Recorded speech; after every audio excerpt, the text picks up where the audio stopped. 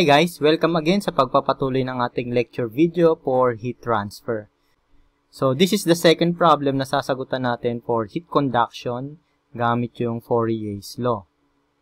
Okay, so this time sasagutan natin is still coming from the Transport Processes and Unit Operation 3rd edition by Kristie Geankoplis. So we will be answering problem 4.1-2. And this problem is about the determination of thermal conductivity. So, let's begin and check the problem.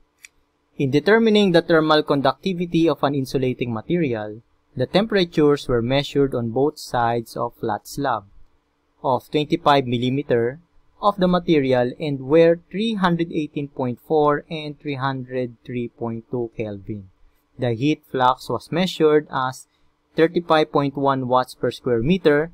Now, calculate the thermal conductivity in BTU, R, feet, degree Fahrenheit, and in watts, meter, Kelvin. Okay, so katulad nung ginawa natin last time, illustrate muna natin ang ating problem here. So, the direction of our heat flow is from higher temperature going to lower temperature. So, we have T1 here and T2 here. So, our direction of our heat is that way, okay? And this will be our x1 and this will be our x2, okay? So this time ang required sa atin is to get the thermal conductivity, and we will express that in BTU per R feet degree Fahrenheit and watts per meter Kelvin. So ano yung mga given natin dito?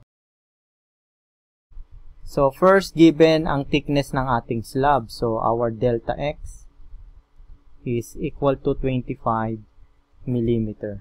So, alam natin, lahat dito naka-meter. So, convert na natin siya sa meter. So, we have 1,000 mm, 1 meter.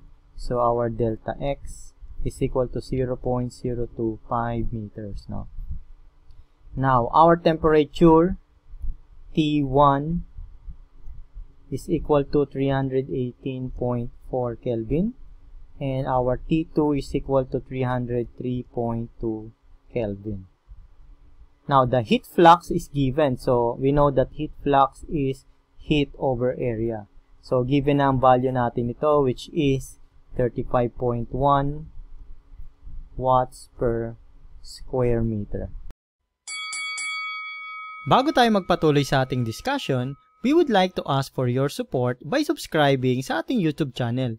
Please click on the notification bell para lagi kayong updated sa mga videos na ipopost namin. Okay, so gagamitin na natin yung Fourier's law natin, So, yun na-derive natin last lecture natin. So, we have the heat flux is equal to K times T1 minus T2 over delta X. So, since lahat is naka-SI tayo rito, so, ang thickness natin, naka-meter, ang temperature is naka-Kelvin, ang ating heat flux is in watts per square meter.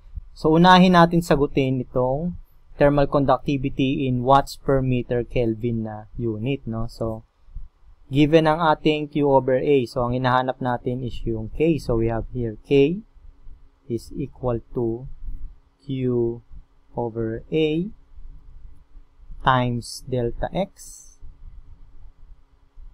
over T1 minus T2. Okay? So, yan ang ating formula dito. So, let us now solve for this. We have K is equal to, our Q over A is equal to 35.1 watts per square meter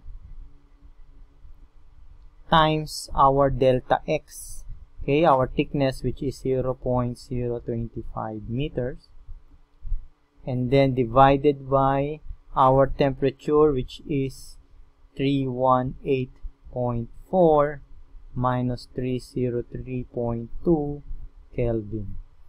So, what will happen? Itong meter natin will be cancelled out, and what will remain here is meter, no? So, our K will be equal to 35.1 times 0.025 divided by the difference of 318.4 and 303.2. So, in here, our K will be equal to 0.0577 watts per meter Kelvin. So, this is our final answer in this unit. Pero, pinahanap din sa atin yung answer in BTU per hour per feet per degree Fahrenheit. So, kung naalala ninyo, yung previous lecture natin, nagbigay tayo ng conversion factor, no? So, i-convert lang natin ang ating thermal conductivity. So, in here, we have our K 0.0577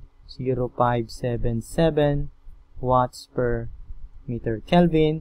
So, i-convert natin siya.